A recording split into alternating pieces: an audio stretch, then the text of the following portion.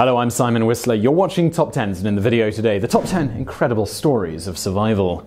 In many parts of the world today, a lot of people are living relatively sheltered lives, but that safety and comfort can disappear at a moment's notice. Compared to what nature can throw at us, the human body is a very fragile thing. But in some fortunate cases, where people were faced with some truly grueling odds, they nevertheless managed to survive. In the video today, 10 cases where survival was thought to be next to impossible. Number 10. Adrift on the ocean. On Christmas Day 2017, the Sainte-Marie rescue station in La Réunion received a call about a yacht being dead in the water several miles away from the island. When the Coast Guard arrived at the scene, they realized that the yacht was no yacht at all, but a cruise ship lifeboat repurposed into a floating shelter of sorts. The man on board, a 55-year-old Polish sailor, had been adrift on the Indian Ocean for 7 months. Together with his cat, the man survived on a half packet of dried noodle soup a day, plus the fish that he was able to catch. He began his journey back in 2014 when he left the US for India. Here, he bought a covered lifeboat to which he attached a mast, rudder, and engine, and planned to sail it back home to Poland. But on his way, his mast broke and the wind blew him to the Comoros Islands. He spent 2 years there, after which he departed for South Africa. But while sailing through the Mozambique Channel, his boat suffered an engine failure and a storm broke his mast and radio. He was then left to drift aimlessly for 7 months on the open sea, coming close to the Somali coast, then towards the Maldives, then finally back towards the French island of La Réunion, east of Madagascar. He said, "I sighted land several times, but I never managed to steer towards it. I spotted several ships, but the battery on my radio was dead." Number 9. Killing to escape captivity. Thanks to its vertical cliffs and mountainous terrain, the Karvashin region in Kyrgyzstan is a favored destination for rock climbers. Wanting to take their own share of rock climbing glory, 4 American climbers, 3 men and a woman between the ages of 20 and 25, ventured there back in 2000. But after several days of climbing, and while preparing to go to sleep on an aluminium platform they bolted straight into the rock face, the worst kind of nightmare scenario was beginning to unfold. 3 armed Uzbek militias began shooting at them, and they had little choice but to climb down. For 6 long days, the 4 American climbers, as well as a Kyrgyz soldier who was captured earlier, were being held against their will by 3 armed guerrillas. By night, they were constantly on the move, while by day they were hiding from the Kyrgyz army helicopters underneath rocks and bushes. At one point, they encountered a military patrol, and a fierce battle broke out. During the fight, the captured soldier was executed by the rebels in retaliation.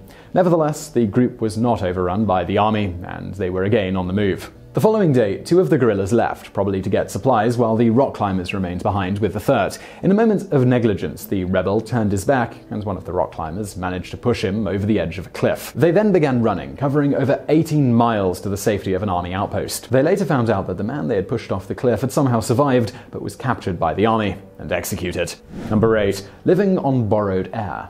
Early one morning in 2013, Harrison Okini, a 29-year-old cook working on a tugboat 12 miles off the Nigerian coast, was sitting comfortably on the toilet, getting ready for his day. But that morning was like no other, and the tugboat was hit by a series of sudden, heavy swells. In the blink of an eye, the boat capsized, and 11 other crew members died in the chaos. Okini was scrambling to get out of the bathroom and reach an emergency exit, only to be swept back in by the gushing water and into another toilet as the boat began to sink roughly 100 feet below the waves. Miraculously, he managed to survive by reaching an air pocket no larger than 4 square feet. 2.5 days later, a South African diver team reached the scene for a body recovery operation.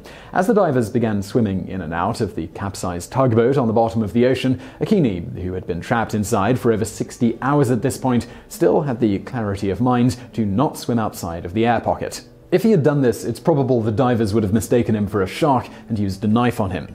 Anyway, once located, he was strapped into diving gear and led by a diving bell to the surface, where he spent 2 days in the decompression chamber. The doctors were amazed that he was able to survive so long, given that a normal dive at those depths lasts for only 20 minutes at a time. In a later interview, Okini said that all around me was just black and noisy. I was crying and calling on Jesus to rescue me. I prayed so hard.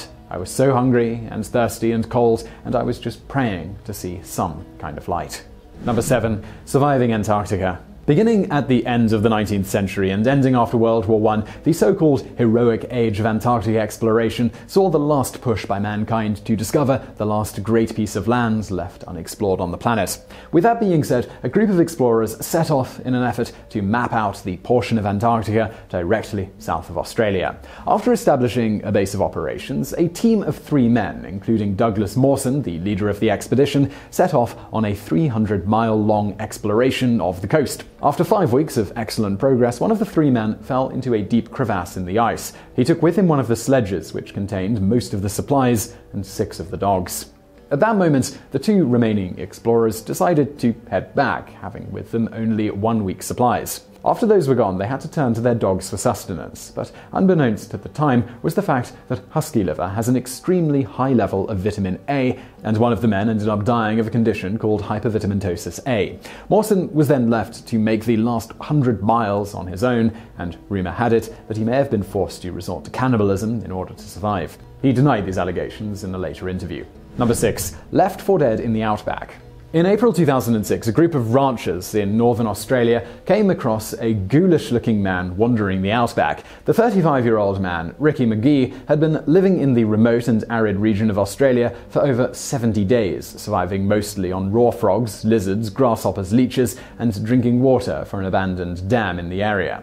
When he was found, he weighed only 100 pounds, less than half of his usual weight. His grueling story began when he was driving down a road and a group of hitchhikers asked him for help, saying that they'd run out of gas. On their way to the nearest gas station, the other man slipped some drugs into his water and then overpowered him. He woke up sometime later in the middle of nowhere and with a dingo pawing at his back. During his time in the Australian outback, he managed to build himself a rudimentary shelter and somehow managed to survive until he was found by the ranchers. As one of the men who found him said, McGee was a bit fortunate given the circumstances, since it was the wet season and water could be found with relative ease. Anyway, many were skeptical about his story as to how he got into that situation in the first place. Nevertheless, his car was found 2 months later with its windows broken and many things missing, corroborating, at least in part, his story. Number 5. Flight 571. Also known as the Miracle of the Andes, Uruguayan Flight 571 was a charter plane carrying 45 people, including a rugby team and their family and friends. The plane crashed high up in the Andes Mountains at an altitude of 11,800 feet on October 3, 1972. 18 people died on impact, and several others died over the following days because of the cold and the injuries that they'd sustained in the crash. Several days after that, 8 more people were killed after an avalanche swept through their makeshift camp. With little to no food and nothing to keep themselves warm, the survivor situation was becoming dire. To make things even worse, they heard over the radio that the search for the wreckage had been abandoned. 2 of the passengers then decided to attempt the dangerous trek down the mountain in search of help. In the meantime, the remaining survivors were forced to resort to cannibalism in order to stay alive. After 10 days, the 2 men stumbled upon a Chilean local who then alerted the authorities about the survivors. In total, the remaining survivors spent 72 days on the mountain. Number 4. Running through the Sahara. The Marathon of the Sands is an annual 6-day, 156-mile-long ultramarathon taking place in southern Morocco in the Sahara Desert. In 1994, Mauro Prosperi, an Italian police officer, took part in the event. Partway through the race, a freak sandstorm caused Prosperi to become disorientated and lose his way between the dunes. He ended up running 186 miles in the wrong direction and into Algeria. After only 24 hours, he ran out of food and water, but survived by drinking his own urine. He came across a Muslim shrine, but only found a coffin holding the remains of a holy man inside. He also found several dozen bats hanging from the ceiling, which he proceeded to eat raw. After several more days, and with no sign of rescue on the way, Prosperi decided to take his own life by slitting his wrists. But because he was so dehydrated by that point, his blood was too thick and nothing happened. Not wanting to wait and die of thirst, he then took the advice given to the participants by a Tuareg, the semi-nomadic people living in the Sahara. It said something along the lines of, "If you're lost, head for the clouds that you can see on the horizon at dawn. That's where you will find life. During the day they will disappear, but set your compass and carry on in that direction." He did just that, and after several more days in the Sahara, he made it to an oasis and to safety. Luckily for him, he had anti-diarrhea medication, which he kept taking. He spent a total of 8 days wandering the desert. Number 3. The female Robinson Crusoe. In 1921, an ill-fated Arctic expedition was hurriedly put together in an attempt to claim Wrangel Island, which is now a part of Russia, for the British Crown, despite the fact that the British didn't show any particular interest in it. Anyway, 4 men and a young Inuit woman by the name of Ada Blackjack were chosen to be its first colonists. And even though the expedition was set to last 1 year, they had only 6 months' worth of supplies with them. The rest of the supplies was said to be provided by the Arctic in the form of fish and wild game. That first year passed pretty uneventfully, with the exception of the fact that winter set in early, the sea had frozen over, and the ship that was scheduled to retrieve them was unable to reach the island. What's more, the once plentiful game had all but disappeared, and fishing was now impossible. By January, the party was on the edge of starvation, and 3 of the men decided to cross the ice into Siberia proper in search of help. Blackjack and the 4th man, who had fallen ill with scurvy, remained behind. Up until that point, her duties were mainly cooking and sewing, while the men went out hunting, gathering, and chopping wood. But after the 3 others left, Ada was left with everything, including taking care of the sick man. And even though she was an Inuit, she was raised without any knowledge of wilderness survival. 5 months went by like this before her ill companion died. Roughly 3 months after that, on August 20th, 1923, a ship was finally spotted on the horizon. The rescue crew noted that Blackjack mastered her environment so far that it seems likely she could have lived there another year, although the isolation would have been a dreadful experience. The news about her survival made it into the press, and she was nicknamed the female Robinson Crusoe. The 3 men who went out on the ice were never seen again. Number 2. 127 hours. One great survival tip is to always let someone know when and where you're going on a hike. If by any chance you fail to return, that person can call the proper authorities to go looking for you. Aaron Ralston did not follow this advice and went hiking alone in Blue John Canyon in Utah back in 2003, despite being an experienced outdoorsman. After descending into a canyon, a huge 800-pound boulder fell on him and trapped his right arm. Unable to move, he spent 5 days there, surviving on the provisions that he brought with him. During this time, he was hoping that someone would stumble upon him or would hear his cries for help. Because the location was so remote, that didn't happen, and Ralston had to resort to the unthinkable. Using a multi-tool he had on him, he amputated his own arm, cutting straight through the bone.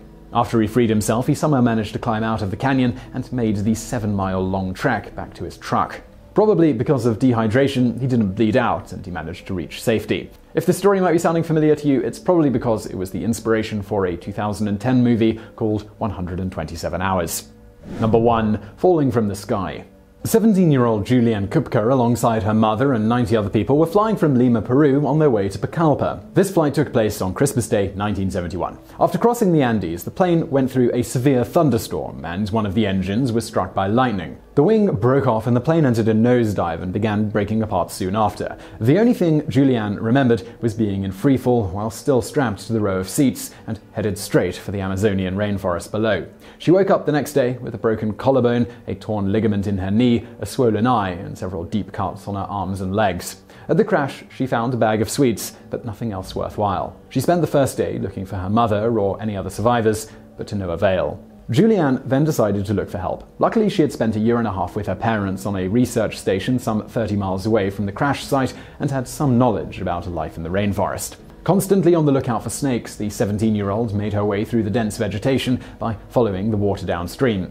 After 4 days, she came across the bodies of several other passengers who were also still strapped to their seats, but unfortunately were dead. By day 10, Julianne reached a large river and a boat tied to the bank. A small path was leading away from the boat to a small hut a short distance away. Even though there wasn't anyone inside, she found some gasoline, which she poured on her maggot-infested wounds. At first, these half-inch maggots tried to dig themselves further into her flesh, but finally she was able to pull them out, roughly 30 of them in total. She spent the night in the hut, and by daybreak she was found by a group of loggers who gave her food, tended to her injuries, and took her back to civilization. The following day, Julianne was reunited with her father, but found out that her mother and all other people had died in the crash. Her mother actually did manage to survive the plane crash, but was too severely wounded and couldn't move. She died several days later, while still in her plane seat.